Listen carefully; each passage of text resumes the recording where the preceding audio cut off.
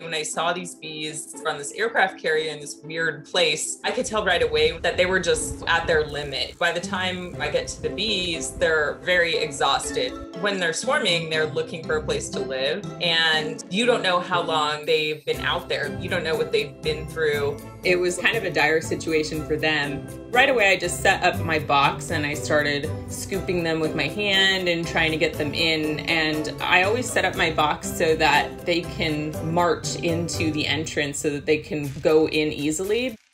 People always say, well, why don't they just fly? Why are they crawling or why are they running? And it's like, well, why don't you run everywhere? Because it's tiring. And these bees were super exhausted.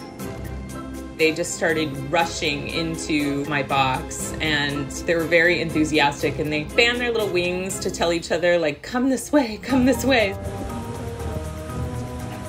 I try to get the biggest handful possible and keep them together because they want to be together. They feel protected and safe. So I try to get a big handful right away into the box.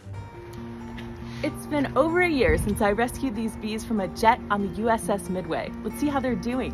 These beauties are in the process of expanding right now. When bees make new comb, it's a sign that they're really healthy, that they're happy, and also that the environment they're in is really good. To this day, the aircraft carrier jet rescue is still definitely top of the list, craziest, coolest removal ever done.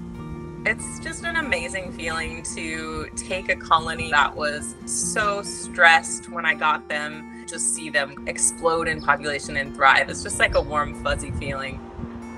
My relationship with bees just was really organic. I started out just reading about them, and right away I just feel like I fell in love with them. I never bought bees. I started right away just rescuing them, and people started finding out that I was doing that, and more people would call me. Beautiful. I think one of the most common misconceptions about bees is that they are kind of out to get people, that they're just flying around and they're ready to sting. When actually bees don't want to sting, that's not their goal. They're just out living their lives, trying to find flowers, and if they come up to you, it's very unlikely that they're trying to sting you. They might just think that you smell nice or that you have a bright color on, or they're just tired.